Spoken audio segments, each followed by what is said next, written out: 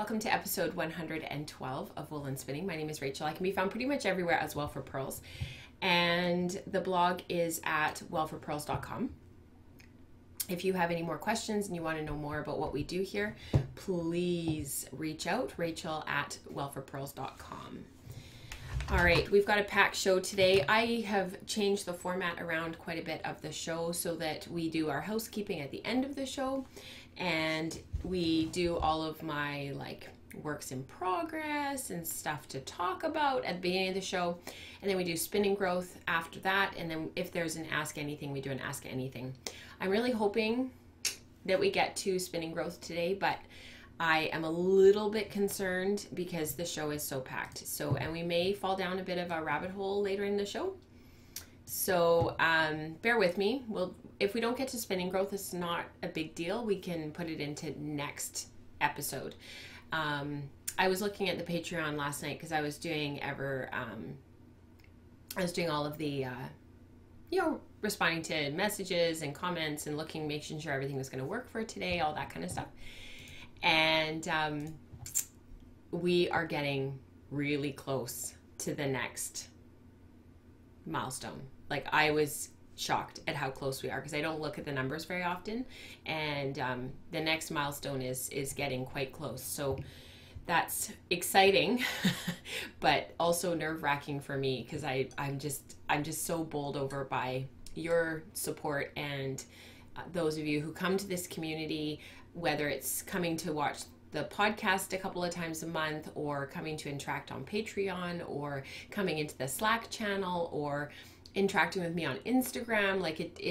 I just am so thankful for all of you, and I want you all to know how welcome you are here and that I appreciate each and every one of you, and that I hope that this is a very welcoming community, but I hope that you feel that when you come here. So know that you are welcome, and know that I'm a little bit scared of what is going to happen when we hit that next milestone, because we are unlocking basically craft live sessions, and I know exactly what it's going to look like, but it's really it's sort of like the next thing to tackle. So anyhow, we need to get into the show. Welcome, Candy. It's been so long. I'm so excited to have you here. Hi, Carlotta, Karma, Suzanne, Cheryl. Good morning, all of you. Thank you so much for being here. I know Rebecca is around somewhere. She is joining us from Northern Canada in Nunavut, which I'm dying to go to. So welcome, Carly. You made it. Thank you so much, all of you, for joining me this morning. I'm going to have a sip of coffee. That is one thing. So the whole house is always up by 6 a.m. It's just, that's why I set the live stream for so early. I just knew that we'd be up, the house would be awake, get it done early. I'd be fresh because, the show is tiring to make because we're so interactive for this whole hour. And I set my alarm just in case the house didn't wake up, and the house didn't wake up this morning. James was up and he was playing Lego and stuff, but I'm so glad I set an alarm. So the first thing I did, I rolled out of bed. I almost stepped on Charlotte because she sleeps on my side of the bed on the floor right there, and so I missed her. She was fine, dog intact. And I went straight downstairs and I put on the coffee pot. I had put it all, I never am this organized, but I had put it all together last night. So all I had to do was plug it in.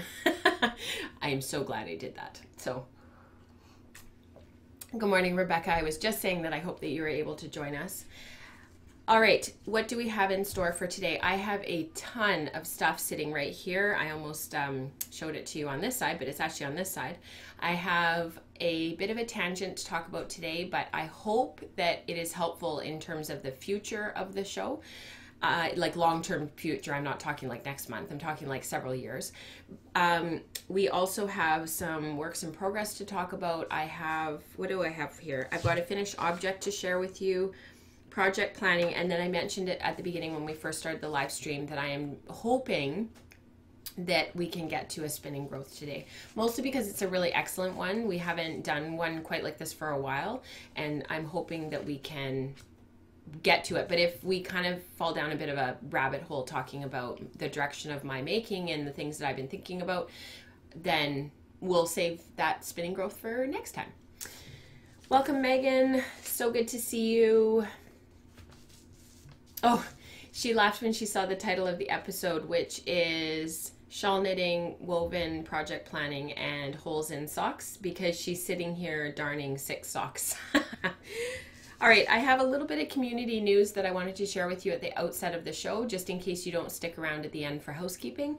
There is the newest episode of Hand Spinning News has been released. It is a UK publication. It's an online magazine, basically, of spinning, knitting, crocheting, dyeing, and weaving content, but her primary focus is definitely on hand spinning, and she very much highlights hand spinners that are also doing other things. So my blog, for example, has been featured a couple of times where I've been knitting with my hand spun, or I've been playing with color. This month, Amy King has a feature in there for some of the videos that she's making. She also links to a really great blog post by April about her the wear and tear of her opposing 3-ply sock yarn after 2.5 years. So the blog post, I read it, it's great. It goes through, like, there's links to how she made the opposing 3-ply 2.5 years ago, and then the blog post is like, how did they hold up? How was the wear and tear?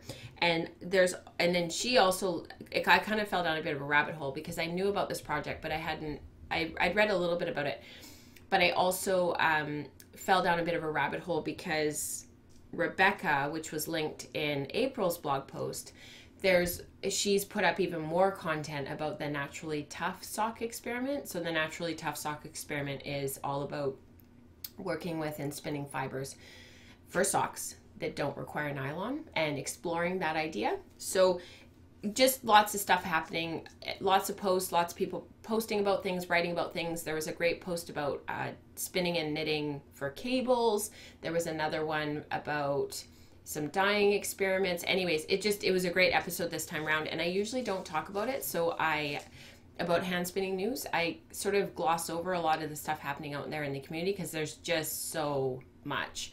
But I thought I would mention this one because they did a great job this time around. And that is hand-spinning-news.com. And you can subscribe. I do pay I think it's like $5 a year. I do subscribe. You can get it for free, but I subscribe for the better layout and the better format because I want to support the work that she's doing.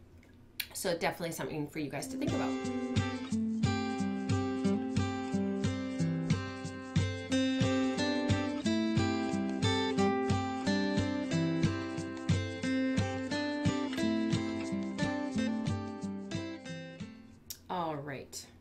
Let's talk about work in progress. I'm going to move the cameras around. We are going to talk about breeding color studies. I completely forgot. Oh, shoot. Okay, we're going to put a pause. I need to get my knitting because I need to show you what I'm working on. So while we're doing that, I'm going to flip the cameras around so that you guys have something beautiful to look at. Hi, Heidi. And then we will talk about the projects that come up. There's 2 photos this week. I featured 2 different members of the Ravelry community. And Debbie and Barbara, and you guys can look at the photos, and then we're going to chat about it really quickly, and I'm going to grab my work in progress because I left it on the kitchen table because I've been working on it so much. So 1 minute. So of course I come out of the room and Nora's like, Mom! She thought I was done. Bless her heart. Okay. What kind of a wheel is that? Oh, the one, Karma, that's in the background of that photo with the pillows is a Spinolution. They have a certain look to them, and that's a Spinolution. I'm not totally sure which Spinolution Barbara owns. I'm sure if you looked on her Instagram, and I think her Instagram is the same as her Ravelry thing. So let me just look really quick, because while we're here, let's have this conversation. I'm pretty sure she has an Echo, but let me just double check.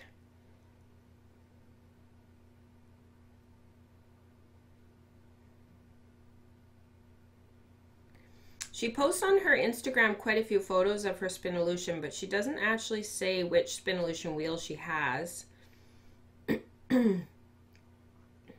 Now when she watches this, she's going to be sitting there. Oh, she does. It is a Spinolution Echo. When she watches this, she's going to be sitting there going, I have an Echo, I have an Echo.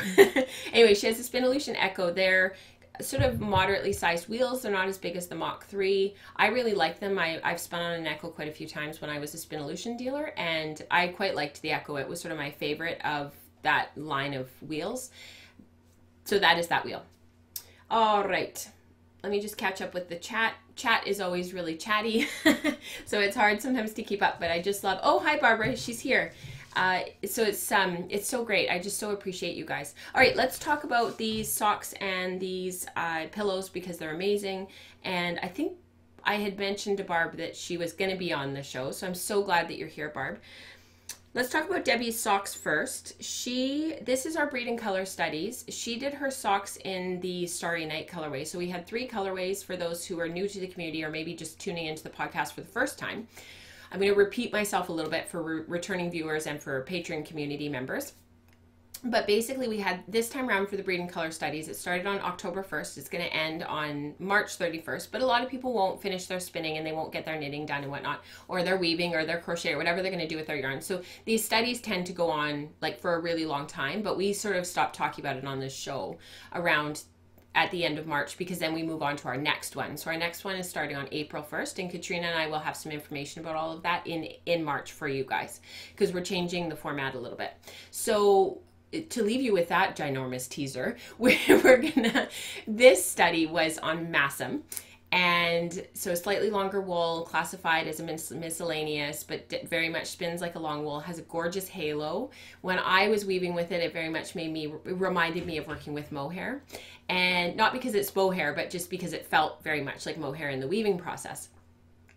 Anyways, this time around, we wanted to try something a little bit different. So we wanted to experiment with white and black in our braid. So what would happen in our braid of comb top, if we had like a control colorway with no white and no black in it, what would happen if we added white and black to that braid? So because those two colors lighten and darken, and they create tone and they create depth and they create texture and heathering and all this wonderful beautiful stuff. You guys who've been here for a while know that one of my absolute most favorite things to spin with is white. I just love it. And it's not because I like the pastels, it's because I like the heathering that you get. So I love vibrant color on a bunch of comb top with these vibrant colors put on, and then some white left, some natural white left, undyed areas. Anyways, so we had the 3 braids. And Debbie's socks are out of the control colorway, so the one that had no white added and no black added.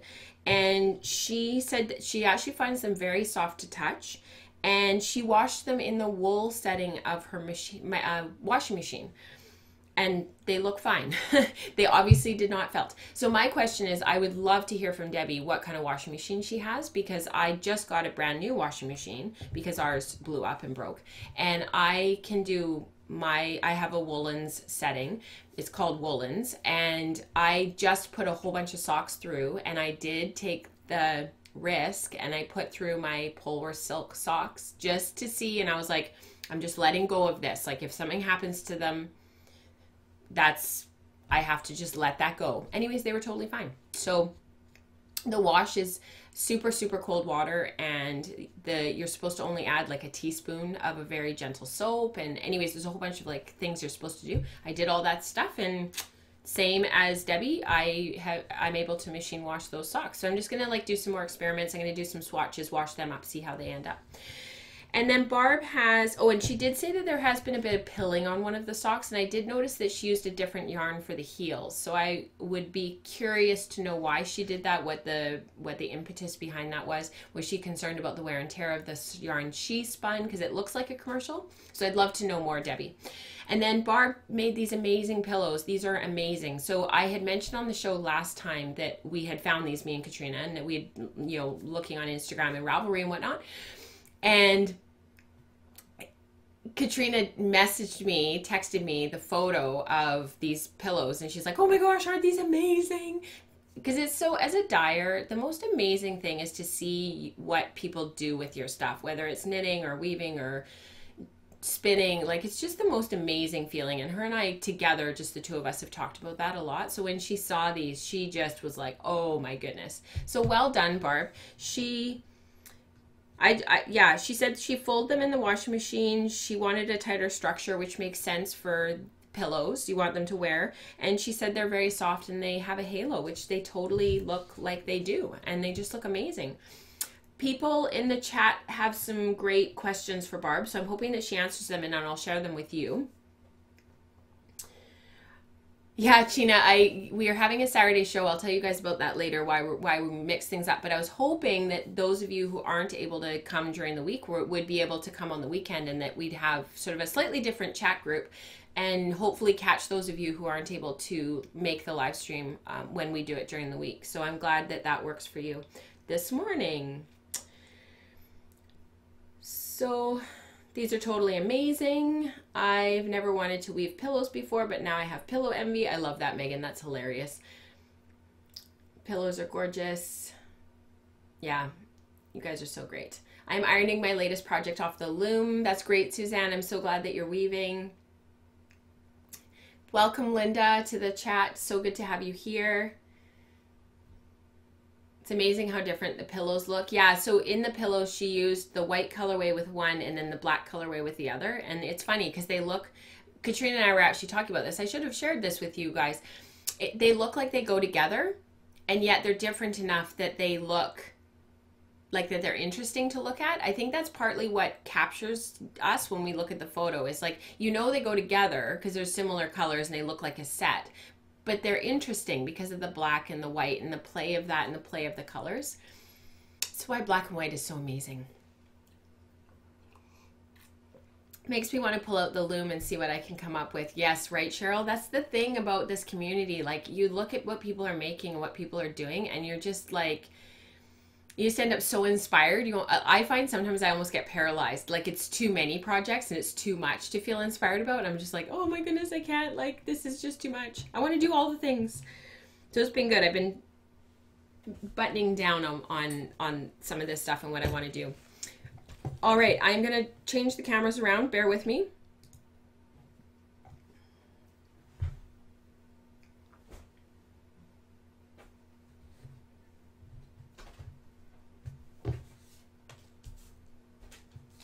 I'm going to move all of this wonderful stuff out of the way because we're going to talk about it later.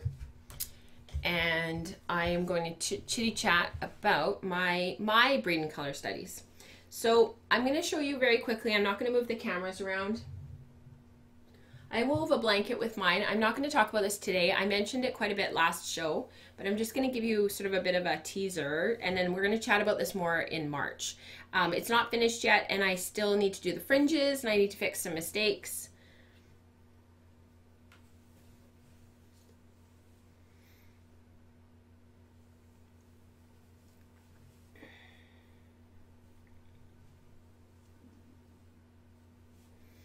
And then here's the fringe.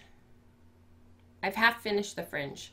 I've done one side and then I'm just doing the other side. And normally I wasn't going to do the fringe. I was going to leave it, but because I just love the look of I love the look of unfinished fringes. Like, I just love just fringe. But in the end, I am going to finish the fringes because I need to brush this. And so I don't want to, I don't want to end up with this really scraggly fringe. Anyways, we will talk about that more in March because I've got some work to do on it still. And I just am not ready to talk about it yet. All right. I purposefully didn't work on this last night because I knew that I would end up in the middle of a row.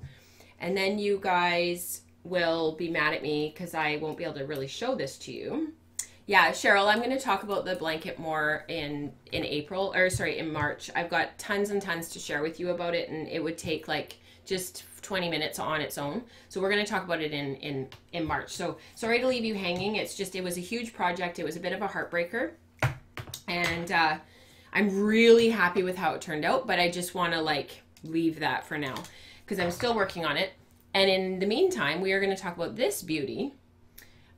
This is my Breed and Color Study leftover yarn. So when I had, so I guess I am going to talk about the blanket for a minute, because that's why I have all of this yarn left over to be able to knit this shawl. So I'll talk about it a little bit. Okay, so the blanket was woven on my rigid heddle by 32-inch Ashford, and I warped it all up with a 12.5 dent reed. Totally fine, no problem. And then I went to weave, and the yarn was sticking together really, really terribly. And so then I'm a member of Jane Stafford's online guild. If you don't know what that is and you're not a weaver, it doesn't really affect you. But if you are a weaver and you're not a member, I'd highly recommend going and checking it out. She's literally creating an online guild for weavers. And she kind of starts at the beginning in episode 1 with like very basic stuff like winding a warp, which we're going to talk about later. And then as the seasons and as the episodes progress, there's more and more and more information, and she goes in more and more depth. So she kind of takes you along on this like journey. And then there's the forums and people ask questions and interact, and it's just amazing. And there's really experienced weavers in there that are like, they've been weaving for 50 years and they're a wealth of knowledge. And then there's people like me, so who know nothing. I had done a woven sample of the yarn, and I knew what I wanted my set to be at. And for whatever reason, I kind of just threw it out the window and was like, no, I want a tighter weave. I want more like a fabric. Maybe I'm going to make pillows, And I shouldn't have done that. And Chrissy made a really interesting comment. She's Snappy Stitches over on Snappy Stitches podcast, and then on Instagram she's Manic. I think she's still Manic Pearl. Maybe she's Chrissy Design. Anyway, she's changed her usernames online a couple of times to kind of, you know, redirect what she's doing and where she's going. Anyways, Chrissy's amazing. She's a good friend of mine. We live like 20 minutes away from each other. And she said on the weaving show, because she started a new podcast about a year ago, and I'm not sure what she's doing with it and if she's going to continue, because I'm pretty sure she told me that she sold all of her looms and stuff, so I don't think she's going to continue.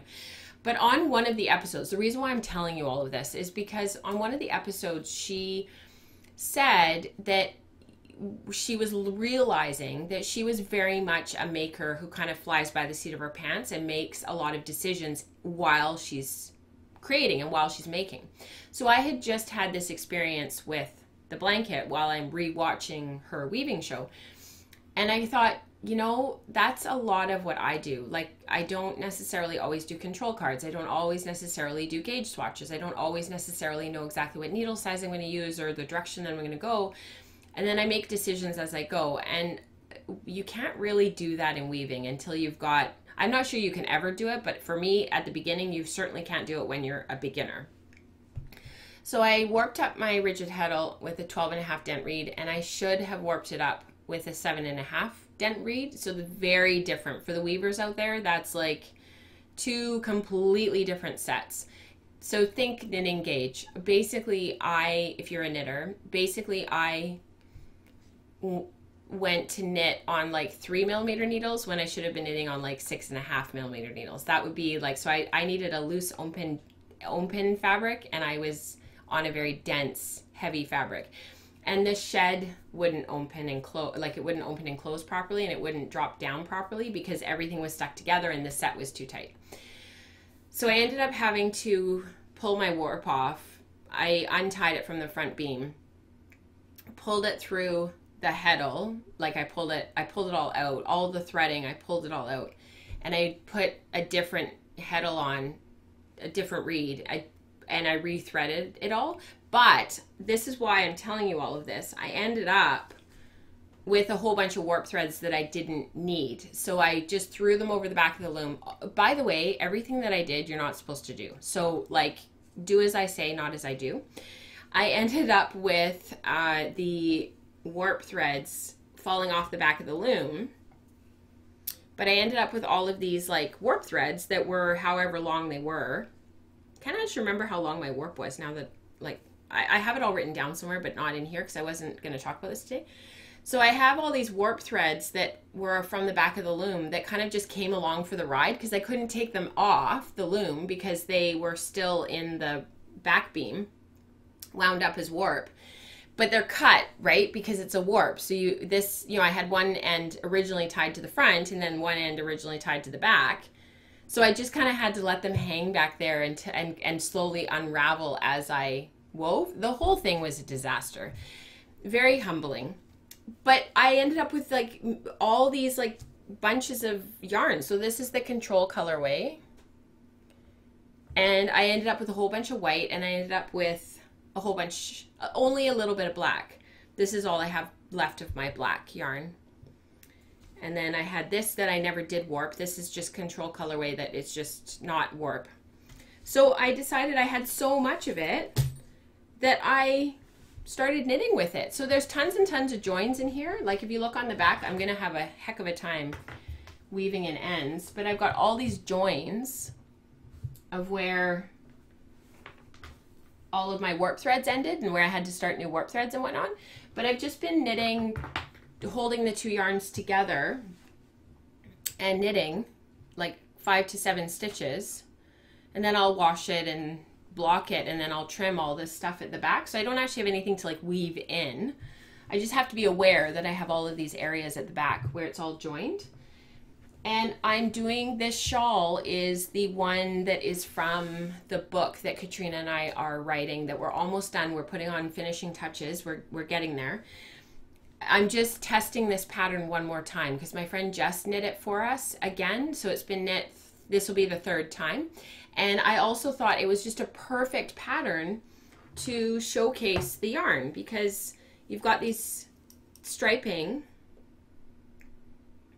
with the areas with the stripes that are the contrast color. So this first part, these first 4 stripes are all of the white. And I've just down here added the control colorway. So now I'm into the control colorway. And you can see that that last stripe is slightly darker. And then I'll finish off with the black. And then I'll finish with a big garter stitch border in the white. And the white is my super old, it's from my stash, 2014, hand combed Corriedale. And I have tons of this fiber in my stash. I never came back to this project or finished it. I had 225 yards that I had combed and made into a 2-ply. And I said to Mike, this is great because when I get to the end, I'm just going to comb up a whole bunch more, spin some more, and finish off the shawl. So that, because I want this really big, I want a really big garter border on this shawl. And so I'm going to do that. Just seeing if I can find the tag for this, but I don't know where it is. And I'll do this really big garter stitch border and spin up some more. So I'm really excited. It's sort of one of those projects that ended up being like, you know, the blanket and the shawl ended up being like, in the end, really great. And they could have been really big disasters, and they kind of ended up being disasters, and then I was able to rectify it. So you can see the progression of the white, like these are the 4 stripes, and you can see now I'm down into the control colorway down here, and it's getting a little bit darker, but the white, you can see the heathering of the white. I think it's really pretty. I'm really happy with it. I've had quite a few compliments when I've been out in the community knitting on it. I'm just going to catch up with chat. Yeah, there is no wrong way to do things, Suzanne. You're right. I think in this case with the weaving, that was wrong. It created some disaster on the loom, which is what I'll talk about in March. Don't do what I did. It just wasn't worth it.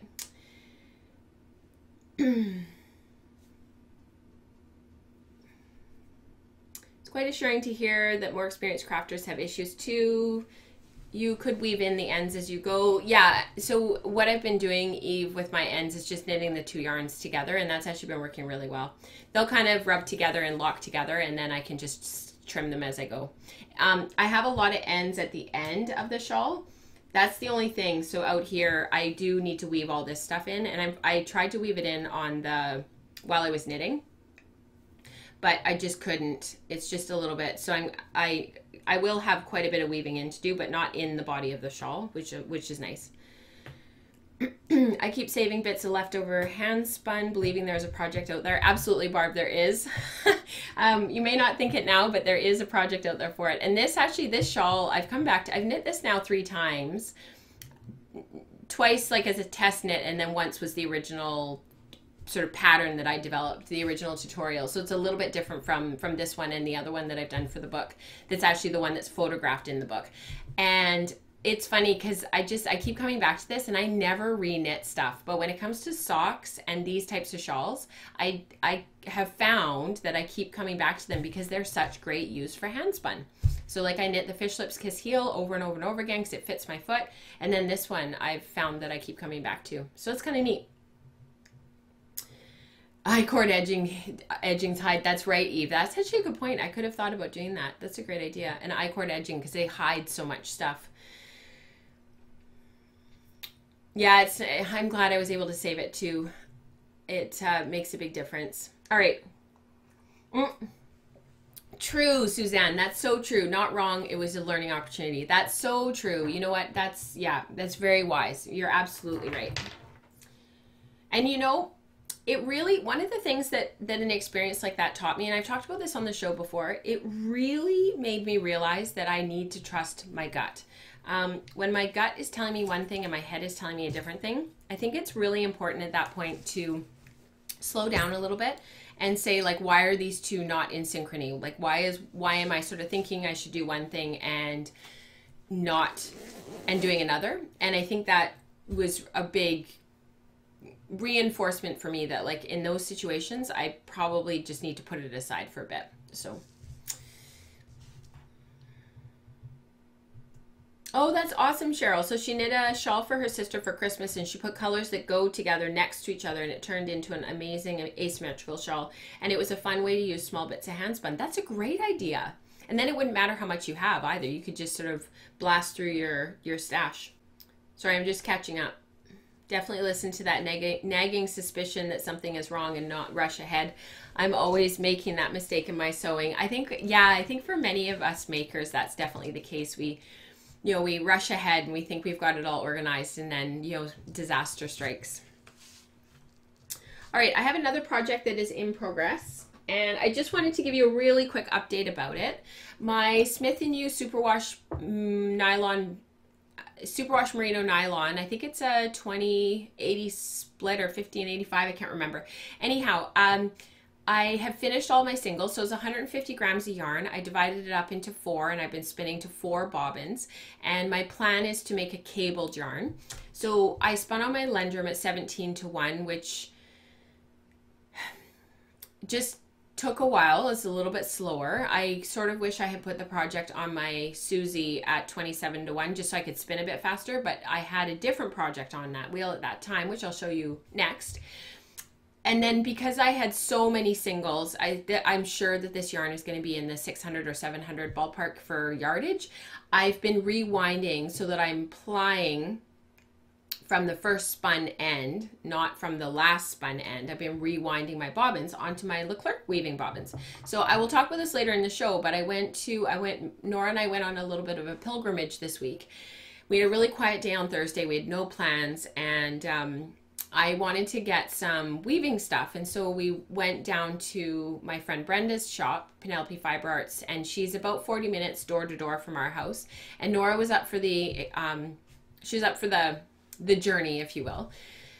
She actually ate her lunch while we were driving, which was great. We were chit-chatting away, and it's such an easy drive. It takes a while.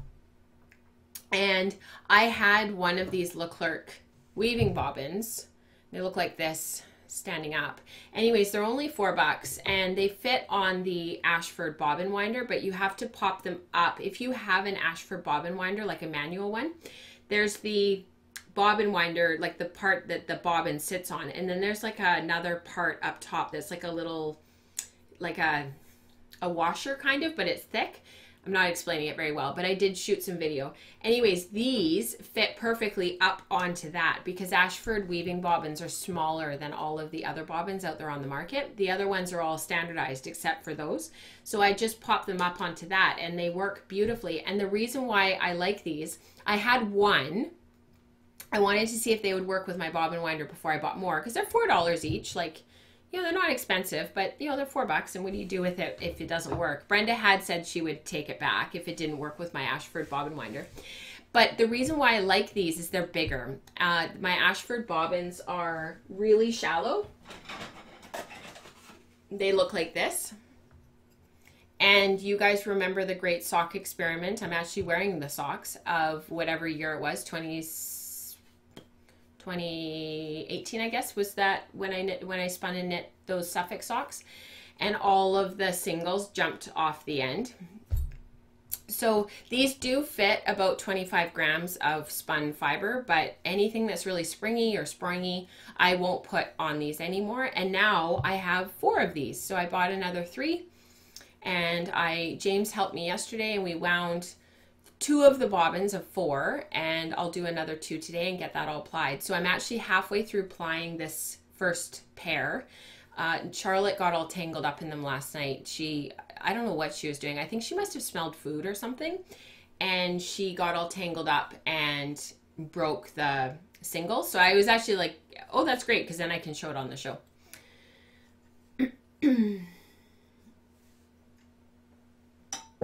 Oh, that did not go in my little basket. The other thing about this spin that I'm finding, because my plan is to cable the yarn, in my plying, I put it on my Susie, on my Magicraft, and I'm plying it 27:1, and I'm just trying to pack as much ply twist in as possible, and then as I'm going, I keep pulling the yarn off of the bobbin and doing ply back tests of the yarn to see if it's plied enough, because I want like a really high twist 2 ply for when I go to cable the 2 yarns together to make a cabled yarn. For those who are brand new spinners and don't know what I'm talking about, with 4 ply cabled yarn, basically you spin 4 singles going in the clockwise direction or the Z twist direction. I always encourage people to start talking in terms of S twist and Z twist, because then when you're talking to somebody else, you're not getting counterclockwise and clockwise and spinning to the left and spinning to the right, getting all mixed up. The jargon is Z twist, S twist. S twist is counterclockwise, Z twist is clockwise. So my singles were spun Z twist, and then you ply 2 of your singles together and 2 of your singles together, and you make 2 2-ply yarns that are S twist, so plied yarns, but you have to put in at least twice the twist amount, so that when you go to cable those 2 plies together in the Z twist direction, they're actually able to lock together and actually come together as a cabled yarn. When I finish this, we'll talk about that more on the podcast, but I am in the process right now of plying and trying to get all of that ply twist in there. So I started it yesterday afternoon. We had just a quiet afternoon.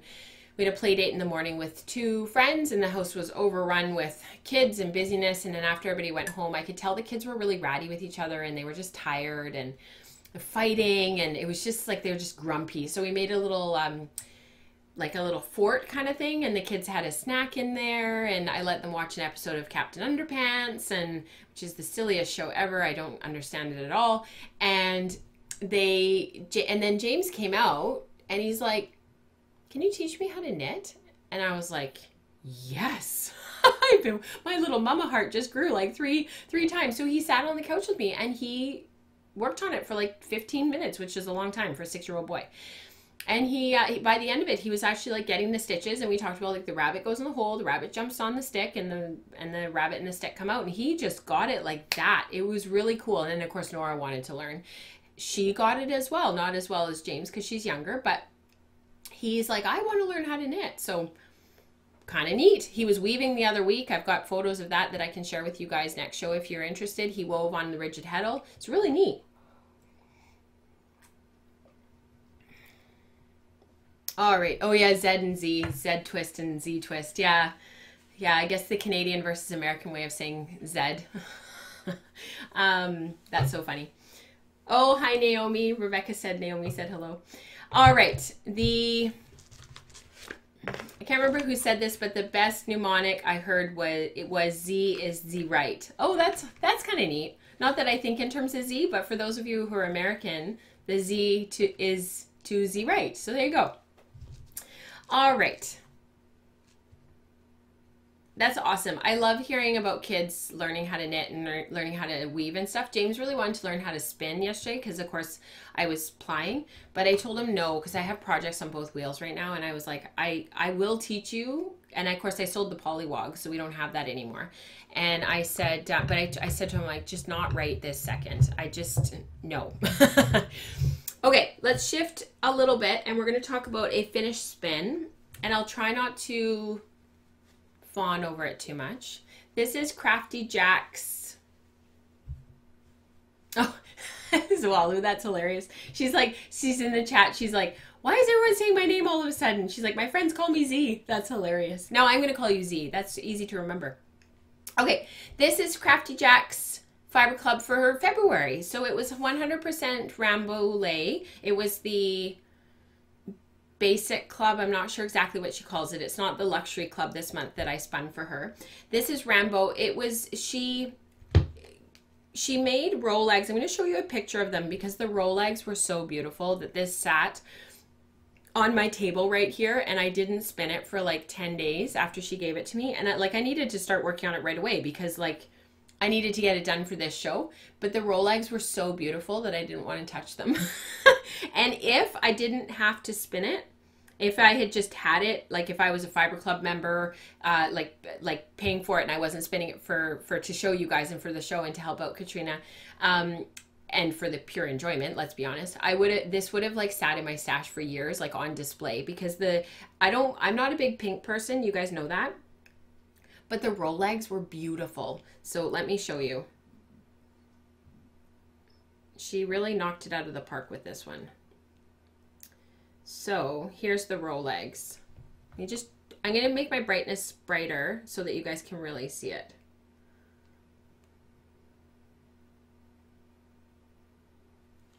So there was some peach in there. There was some, and then there's the pink and the blue, which I just loved. And I got a little stack of these. She gave me 6 to spin. So I think it was about 50 grams. I haven't actually measured the weight. And my original plan was to spin these short backward draw and just to smooth the fibers, and I would just sort of play.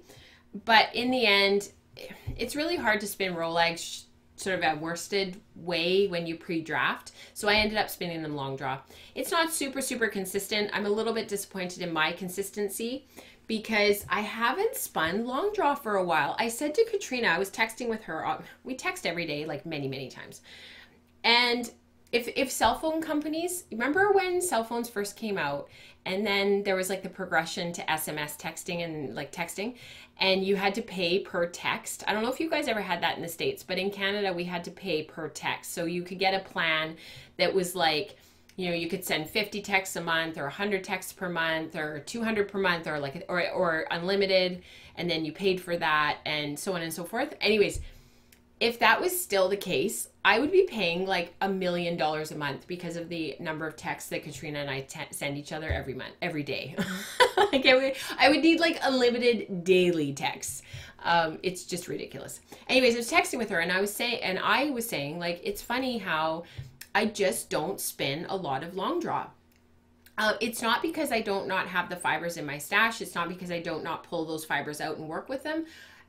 I do prefer the long rolls. You guys know that. I do prefer a smooth worsted draft for sure. Like I very much my default is very much short backward draw. I like the look of smooth fibers. Like my favorite yarns is a yarn like this. Like to me, this is like yarn perfection. I would want to weave with this. I would want to knit with this. I could work with this for my whole life, doing lots of different stuff, and I'd be the happiest. I just love these longer, medium and longer wools for all of the stuff that they can do. This is Corriedale. I'm actually wondering if this is Tunis. I'm actually thinking this is not Corriedale. It's got an incredible sheen. This is from my shawl project. I'm pretty sure this isn't Corriedale. I think this is my Tunis spin. I'm going to have to look at the ball band again because I didn't actually look at the ball band. I only looked at the yardage when I went to wind this. And this looks like my Tunis. It's got just an incredible sheen. It's not like Corriedale at all. Huh.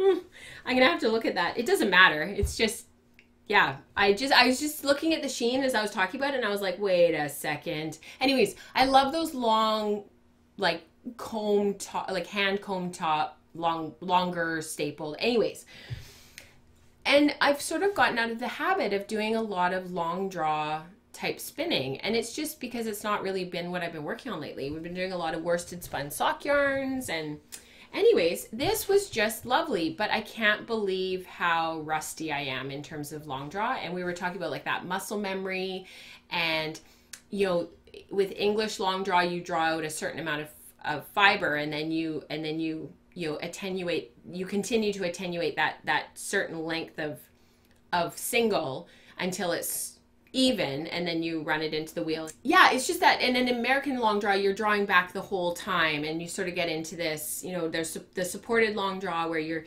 drawing back as the twist runs in, and you're, you know, you pinch and pull, but that's continuous. So a little bit two slightly different techniques. I was kind of going back and forth with both with this just to like remember. So I ended up with not a super consistent yarn. However, the poof and the sproing of the BFL is just lovely. And I really love this yarn. And it's funny because they're not really my colors. You know, I love blue and I love coral, but like I'm not a super pink person, but Nora loved it. She like kept fawning over it while I'm spinning, and she's looking at my bobbins and she's touching them, and oh mama, I like that yarn. Da, da, da. You know, and I'm just like, really? Like, what's going on? Like, Nora doesn't, she pays attention, but she's usually wanting to make her own stuff. So if I'm making something, she wants to do her own thing.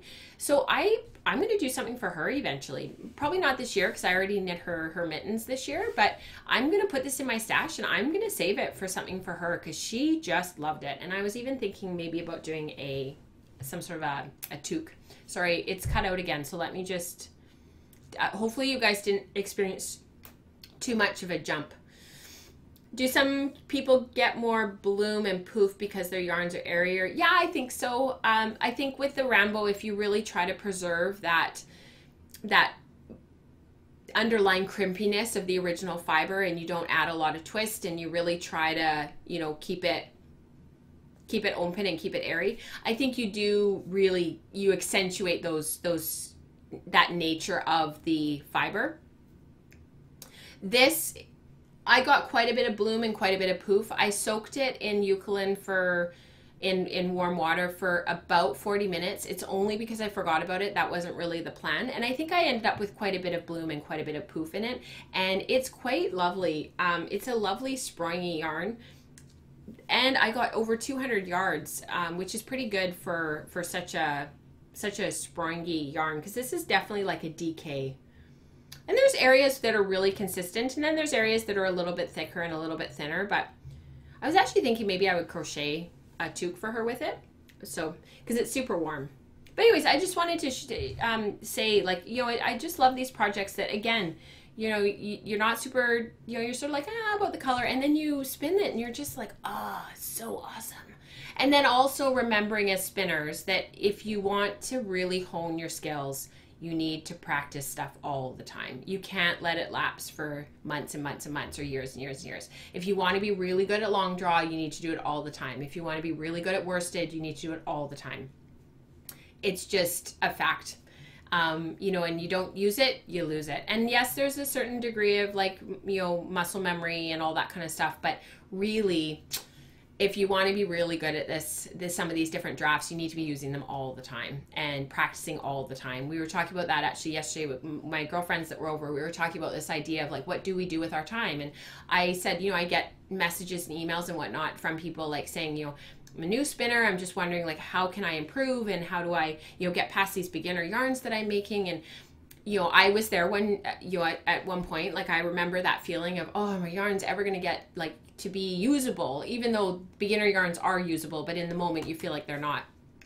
And I always say, like, you've got to sit down at the wheel every day, 5 minutes, 15 minutes every single day. And we've talked about that so much in the community. So just a big reminder. Super crimpy fibers have more bloom. Yes, absolutely. And they tend to be the fine yarns. So Merino, Rambo, Targhee, Polworth has lovely bloom and sprunginess. and the other one is Cormo. I love spinning Rambo and Polworth on my Turkish spindles to really preserve that poof. Yes, I love spinning these fine wools on my spindles. And that is so funny because that takes us into our next thing. Good segue there, China, because that takes us into my next thing that I want to talk about. So this is spun on my Turkish spindles back in 2016. See if I can get this in focus for you guys. This is Sweet Georgia. It was a club colorway after her daughter, her youngest, was born. And it was called Eden because they named their daughter Nina Eden. I'm not sure it's going to focus really very well. And this, I spindle spun this. So this was BFL, it's a BFL silk. And I spindle spun it. It was 100 grams, so 113 grams for full 4 ounces. And I spun it on my Turkish spindles, and it was just amazing, the bloom that I got afterwards and the poof that I got from just the weight of the spindle pulling on those fibers as I was spinning. Amazing yarn. I've been coveting this yarn for so long. Part of it's because of the colors. The purples and the blues are just beautiful in it. There's some white in there that was left. There's a little bit of pink and that turquoise that you see, and it's just a gorgeous color. And actually, if you want, I'll take the moment. Bye, Rebecca. I'll take a moment and I'll show you guys the original skein because I have my Ravelry project page up here from showing you the roll leg. So if you don't mind waiting just 2 seconds and I'll show you. Here it is. So I spun this.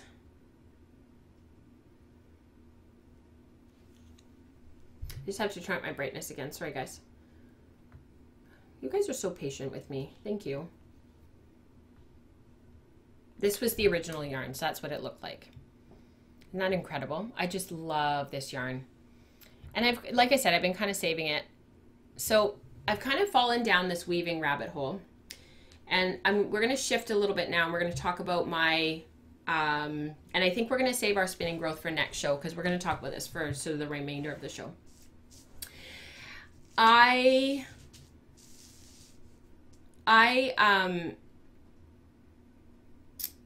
Weaving the blanket that I'm going to talk about in March, the Breed and Color Studies blanket, has really helped me to begin to articulate some of the things about my making and some of the things that I've been ruminating on for the last year or so. Figuring out things like the direction of the podcast, figuring out the direction of my making, figuring out the direction of our home and what we want our home to be like, and the environment that we want to live in and the environment that I want to make in. I'm trying to talk Mike into building me a studio in the backyard in our 10 by 10 shed, but so far he's not going for it. And just trying to figure out how all of this fits together. Where does the podcast fit into all of this? Where does my making fit into all of this? And then where does like the home that we want to have fit into all of this? And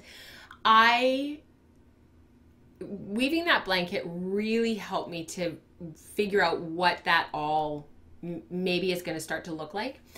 So I sold my Ashford e-spinner. I'm going to sell my Shacked Sidekick, and I have a potential buyer for it, so don't message me about the Sidekick, but if she decides not to pursue it, then I'll let you guys know on the podcast. And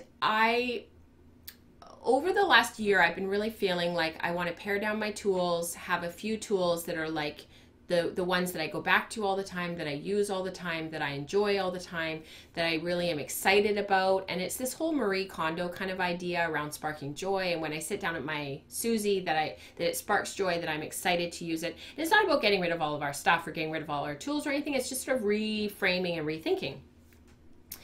And weaving on the blanket and weaving on the rigid heddle and whatnot, it really made me realize that I really want to go to that next level. I want to go to that next stage in my making of taking it one step further to creating cloth. I've always wanted to do that. I've talked about it on the podcast. I have explored that with friends. It's always been, when am I going to get to that point where I'm ready to take on that next step? And I think we're finally there. Nora's going to kindergarten in September. The podcast is this amazing space for me to come and talk to you guys and to explore all of this with you. So what I decided to do was to start biting off small chunks of sort of moving in this direction. So I pulled this out of my stash. I let Nora go through my box of handspun.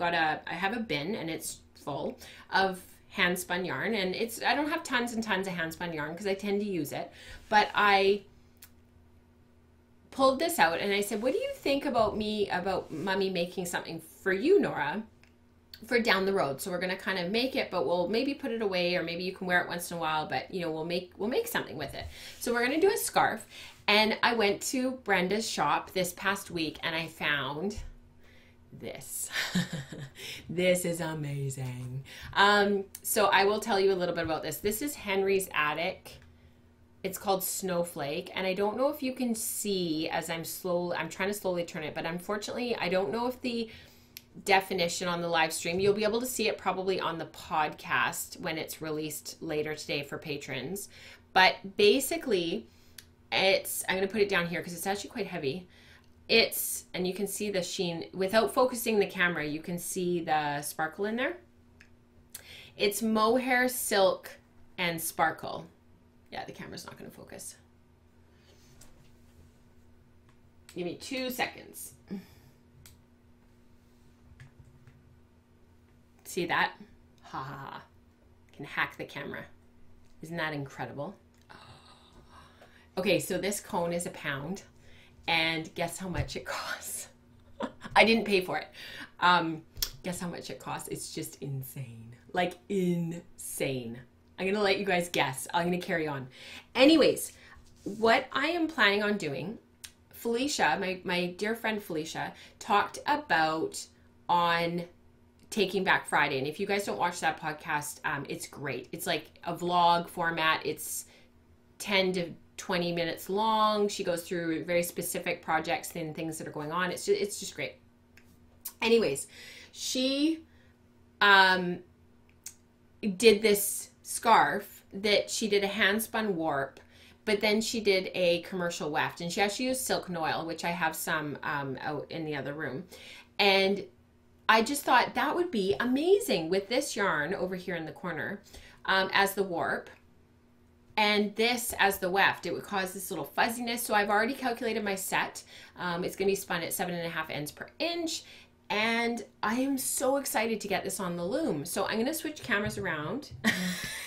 Yeah, Becky, it was the cost of your firstborn child. Pretty much. Heidi, you're close. You guessed $100. This, if you wanted to go to the store and buy this right now, it's $200 Canadian.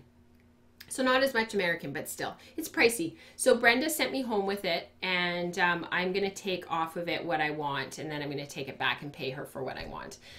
Because her plan is to skein this all up, and she just, with Fibers West coming, she hadn't had an opportunity to do that. So we chatted a little bit, and she is going to, and she said, just take it home and take what you want, and then, so I'm figuring it'll be like between $20 and $30, because this thing of yarn is not very big. So I'm going to warp it up. So that brings me to my next thing, and I'm going to move my cameras around, and I'm going to show you guys what I acquired. If you don't follow me on Instagram, you wouldn't have seen this. I'm just going to press play. So the Langley, my guild, the Weavers and Spinners Guild, she has this loom. Our president of our guild, she has this loom. It's a Louette Jane, and she works for Jane Stafford, and she was able to get this loom, and it's an 8 harness loom. It's a table loom. The Louette Jane comes in 2 sizes. This is the bigger one. It's the 27-inch wide weaving width, and she offered to lend it to me while I'm deciding what I'm going to do, because it gets me onto a harness, onto a shaft loom, onto a harness loom, shaft loom, and gives me some help and foundation, and I can work through, like, you know, winding a warp and getting it onto the loom. And she walked me through this whole process of putting the warp on. She spent like 4 hours at our house last Sunday. It was amazingly generous, just incredibly generous of her to spend that time with me. And she helped me to get it all going, and she showed me how to use the the treadles, the hand, what are they called? The hand, oh my goodness, I'm just having a mental block. And showed me how to beat, showed me how to, you know, and I knew how to throw a shuttle, and I knew how to do all of that from doing the rigid heddle. So she kind of tweaked me and gave me a couple of pointers and just left me to roll with it. So this project, they're sort of mug rugs, is almost done. I've just been working on it throughout the week and just playing with it and whatnot. And she is, and then I'll take this off probably later today. And I wound my very first warp all by myself. So I'm going to put this on the loom at some point next week, hopefully. This is a 9-foot warp, and I have a very specific project for this. I'm going to be making some shawls and stuff, but I thought, well, if I'm going to be winding a warp, I'm going to maximize my yardage. And I worked out all the math, and I did all of the project planning, and I double checked everything. And this is Katrina's Tough and Tender in the new Dawn colorway. It's her fingering weight yarn, and I've got all of my math done, and I've got all my stuff organized, and I'm going to put this on the loom next. I'm so excited. I almost put this on my rigid heddle and just warped it front to back instead, but I'm going to put it on the Jane because I want more experience dressing a loom. And if I completely screw up, I can call Jeanette and ask her for her help. But isn't that exciting? My very first chain all by myself. I did a chain with Jeanette last weekend, so it was my first chain, but she helped me, and then this is my very first chain all by myself. I'm all grown up now. I have my own chain. I know how to warp. So cool, tying my cross and doing all the math and figuring it all out. It was so awesome. I'm just gonna catch up with chat because you guys have some great things to say. So Olu says, I've been struggling with my weaving a little bit, combining my hand spun and finding different patterns I like. And I didn't think of flipping things like that at all. Maybe that's something to consider. Okay, so Z had thought that I would say that I would do a hand spun weft in a commercial warp. But my interest is really lies in how can we push our hand spun and how can we kind of go to that next level. I think there's there seems to be an overarching sort of mindset out there that you can't use your handspun for your warp, and there's really no reason. Like, I've used handspun warp on my rigid heddle tons of times. I've watched others weave with their handspun in our guild and use it for warp and weft and everything. Like, it's just, that's how they used to make warp. Like, there wasn't always industrial machines to make commercial warp and weft threads, right? So yeah, that's where I'm really interested, is like flipping that around and like, how do we push our handspun yarns, and what do they look like in fabric, and how do they act? And I'm just so enamored with it all. I feel like there's so many places that I could go. So yeah, I'm just so excited. I like using handspun for warp, as you can use up odds and ends as random stripes. That's a great idea, Jerry. The Jane Stafford Online Guild is excellent for beginners, worth looking at. Yes, I totally agree.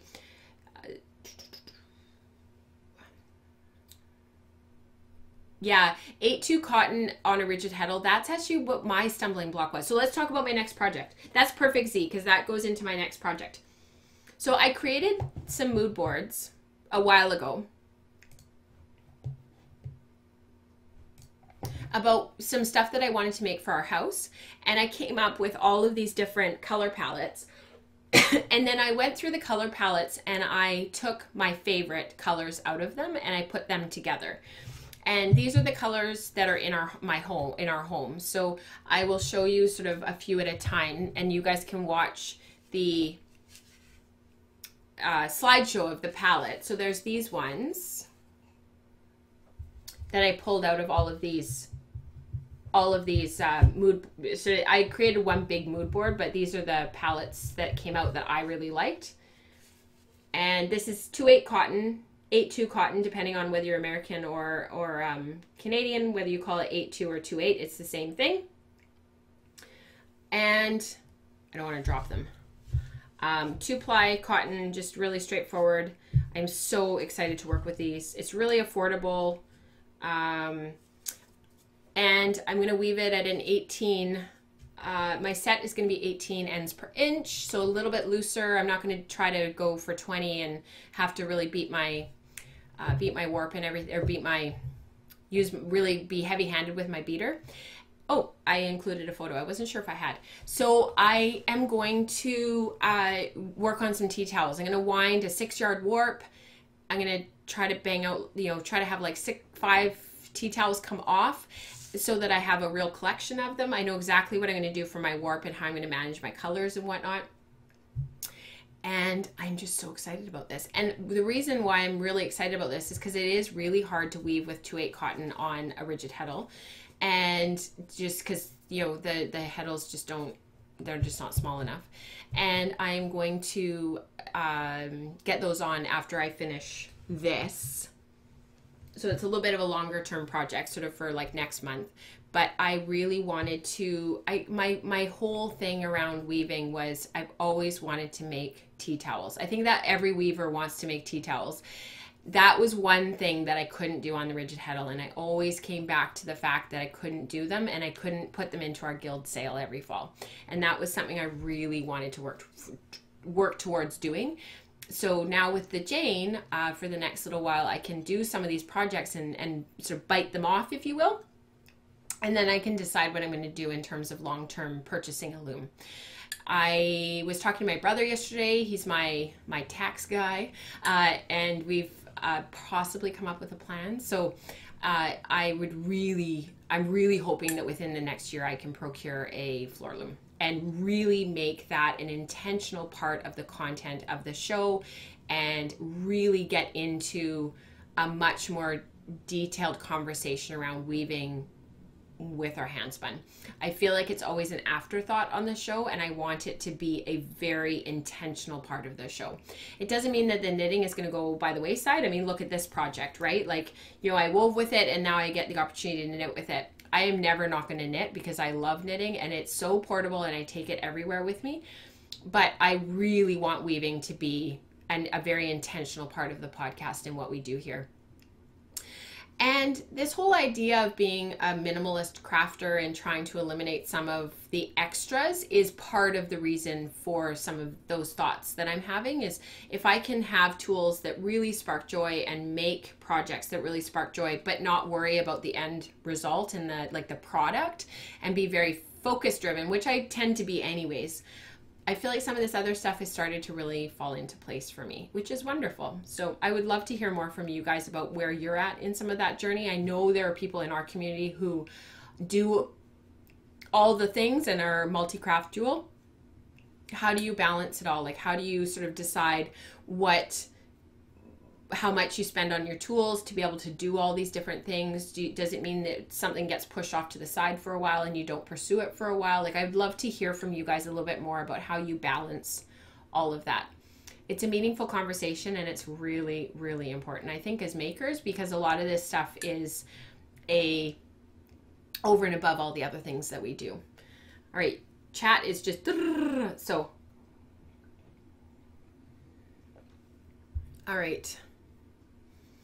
Handspun warp all the way. You are so right. For centuries, it was the only option, and we have examples of incredible handwoven cloth dating back centuries. Absolutely, Erica. I'm so glad that you popped in to say that. I'm doing that as well for dyeing, the mood boarding. I'm assuming it's the mood boarding. Oh, she used Photoshop. Yeah. It's so great. Last year, my family all got scarves for Christmas. This year, where they will all get towels. Not sure if they like my loom or not.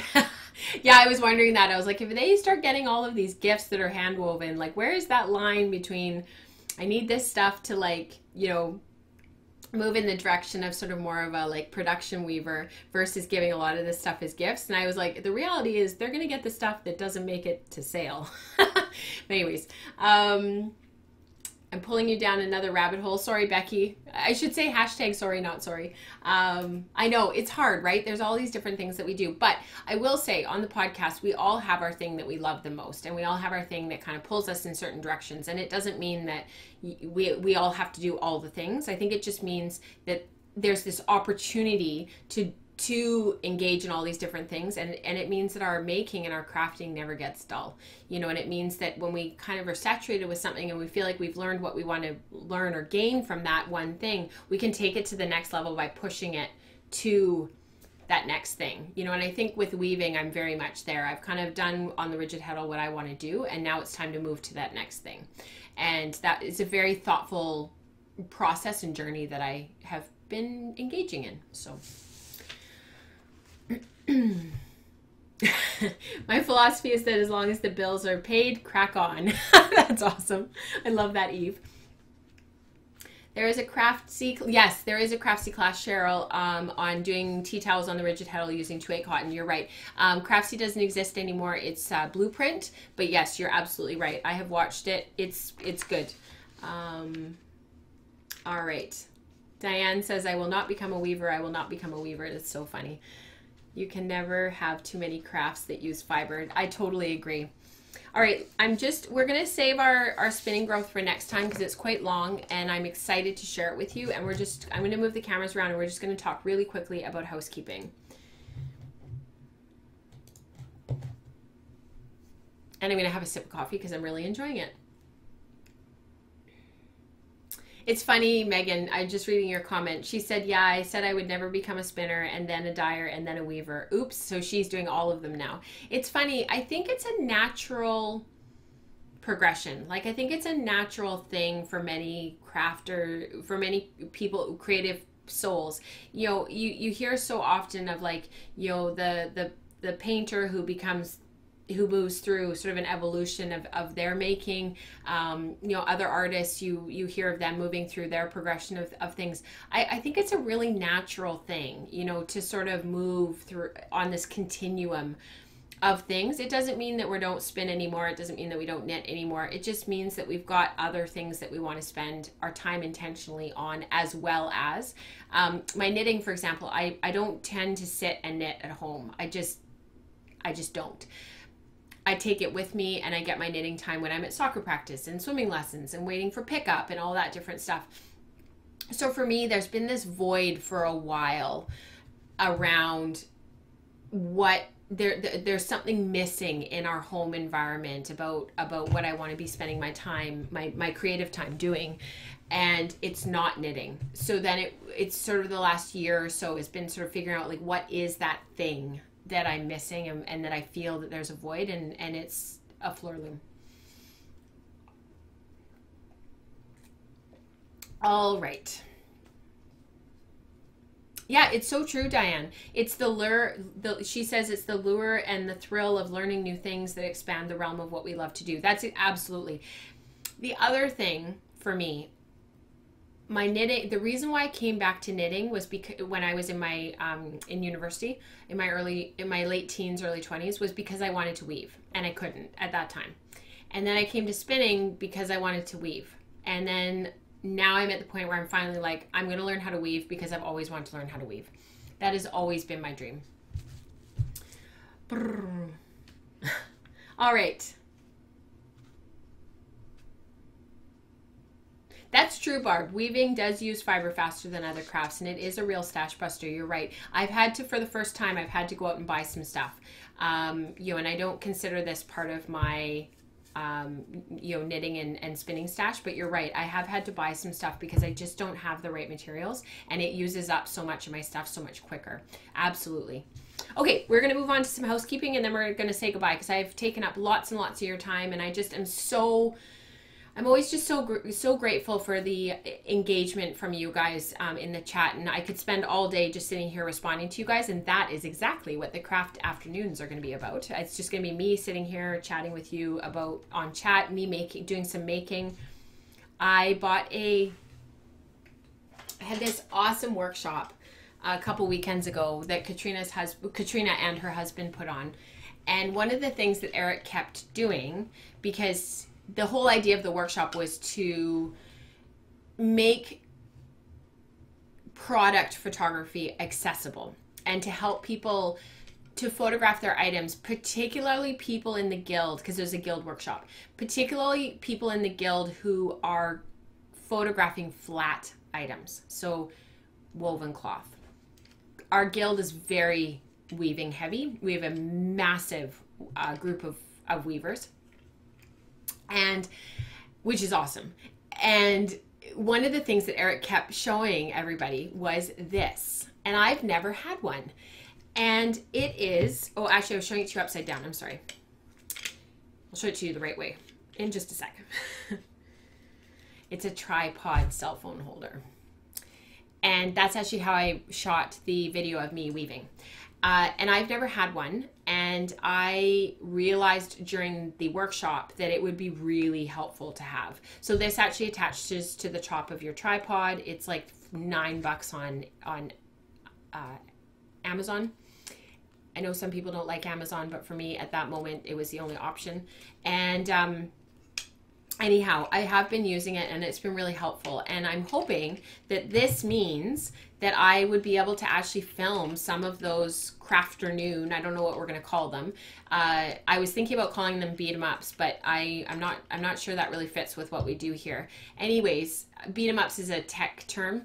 And I was thinking that I could actually have the live stream going and have my thing.